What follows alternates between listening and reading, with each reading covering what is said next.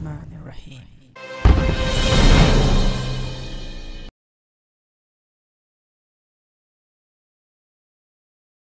Assalamualaikum and greetings, Ali Shanma here. What a nice bright sunny day. Windy, yes, it is windy today. Now you have watched my video of AtomRC Dolphin, and that maiden flight was amazing. I mean, you have watched how fast this plane can go on 4S. Now I have set it up with FPV system. There's a video transmitter here. There's a X8R, a receiver here, which is about 2 kilometers of range. There's a flight controller S and light in there.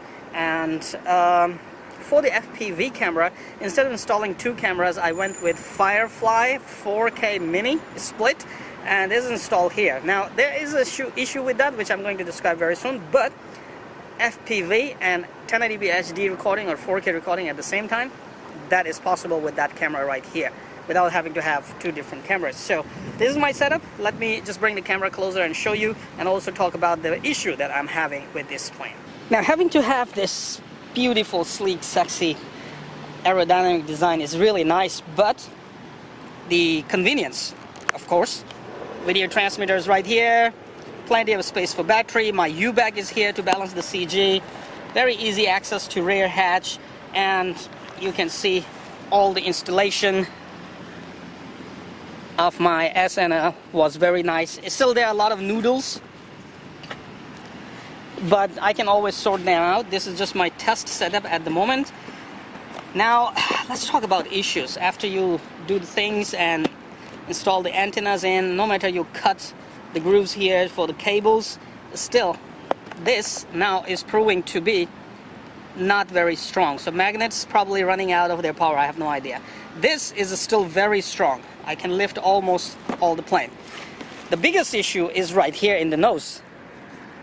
That is where you're going to install the cameras. Now obviously for GoPro 6 or 7 they have given you a mount that you just put the GoPro in and put that, you know, mount there and install your FPV camera somewhere else, unless you know how to get the AV out from the GoPro. But if you do not have GoPro, then you have to go through this pain every time.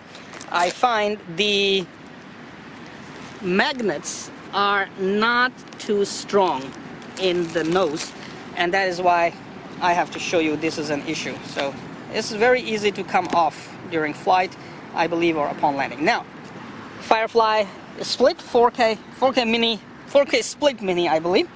It works very well. I have an FPV feed, and at the same time I'm recording 1080p HD or 4K. But in order to stop recording, I need to reach to this button right here, and for which I need to remove this thing again and again. And after removing and starting the once I start everything, I have to remove that, start the video, and once the video has started recording, I have to go and tape this over and over again before every flight. Anyway, I'm gonna do something about it.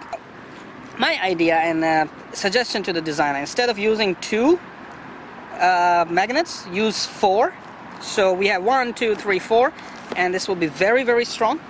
And also, I mean, they designed it for GoPro 7, so they don't want to change it. Also, give us something that we can open this top part, because this is a 2-part nose cone. If we can open the top part, we will have lots of ease to settle our FPV camera. Otherwise, some FPV cameras don't even fit, and you have to cut the glue, take it apart, cut the foam, fit the FPV camera, then glue it again. Lots of trouble. So I hope the designer can do something about the nose. How the FPV flight will go, I hope the SNL can handle those high speeds, and I hope everything goes right. Welcome to the first flight. It's very windy today, and I still have to test if my flight controller is going to cooperate with me or not. Let's test some cruising speeds and see how many amps my setup will draw at different speeds. Keep an eye on speed. Dial at left center, and amps at top left corner of the screen. At 122 kilometers per hour, plane was drawing about 14 amps only. So I can cruise at a good 100 plus kilometer per hour speeds and drain only 7 to 10 amps at given conditions.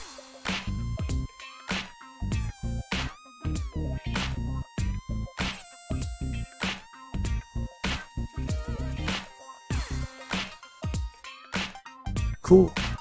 Testing the manual flight mode now. I realized That stabilized mode can go bonkers at time, if I fly at high speed.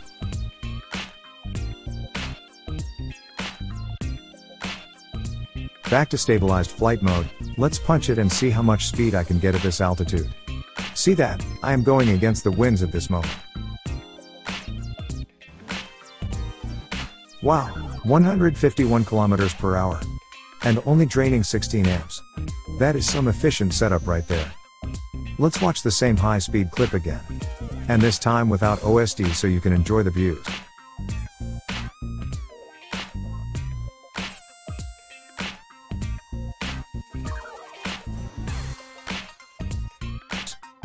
And here is another high-speed clip. Same 151 kilometers per hour speed. Look at the terrain below us. This plane sure can move.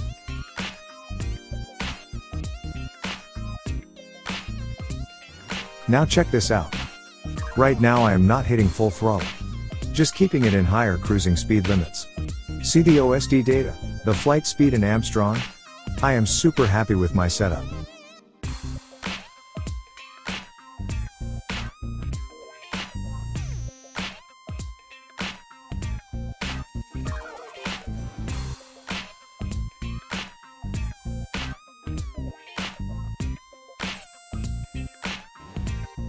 Time for landing. I want to change the battery and go bonkers on second flight. Making a nice approach. It's always so much fun to land with FPV view.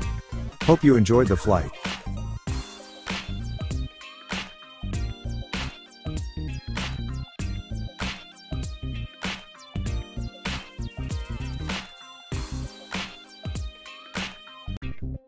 Alright. Welcome to the second flight.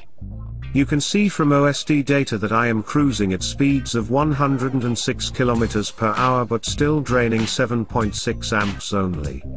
I believe my setup on Dolphin FPV wing is pretty efficient. It's very windy today, so stay with me. Lots of turbulence and shakes today. And that is why I am flying in manual mode.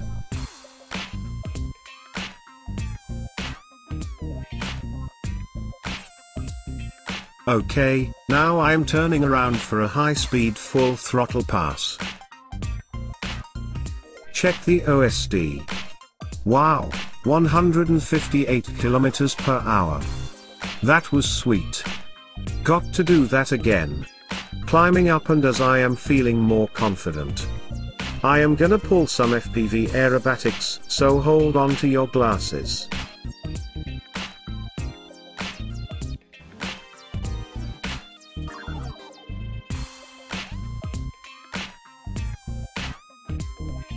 Here comes an inverted. Anyone threw up? Sorry, the bath bags are right in front of you in the seat pocket.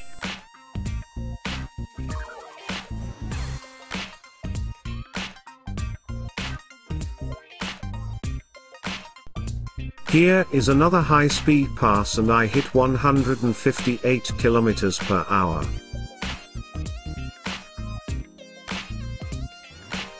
Enjoy another roll. And now a straight dive after a roll. Hold on to your coffee cups please. Dolphin wing is absolutely best for FPV aerobatics. It's very agile yet very stable at the same time. Hope passengers are all okay. Time for a landing. High-speed joyride is over. Man, that was absolutely a blast. I am happy about it.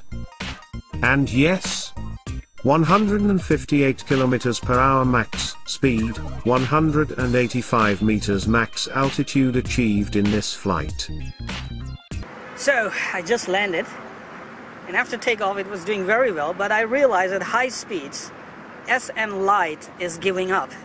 It doesn't control the elevator properly, and seems like plane it just keeps going down. I realized, all you need to do is switch to manual mode. And when I switched to manual mode, I realized that's where the real high-speed FPV fun actually is. And soon I was getting my confidence back. I was pulling full throttle almost 160 km/h passes, and even aerobatics like rolls, and I flew it inverted. Man, this is simply crazy. Now wait for my 6S motor to arrive, and once I got my 6S motor, then we're gonna have more fun. Probably we can pull up to 200 km/h. No idea. We'll find out very soon. So stay tuned for more videos coming your way very soon. So thank you very much for watching this video. I hope you like it. Give it a big thumb up, and don't forget to subscribe to my channel. Hit that little bell icon and stay updated for all the more exciting upcoming updates for long-range flights with some new drones. Come on, you know what to do. Hit that like button. It's right there. I know you can do it. Oh, while you're at it, also hit the subscribe button. Right there. Come on, don't be shy. Just hit it. Thank you very much for all your support towards my work, that I post regular and fresh content on my channel just for you. Hit that like button right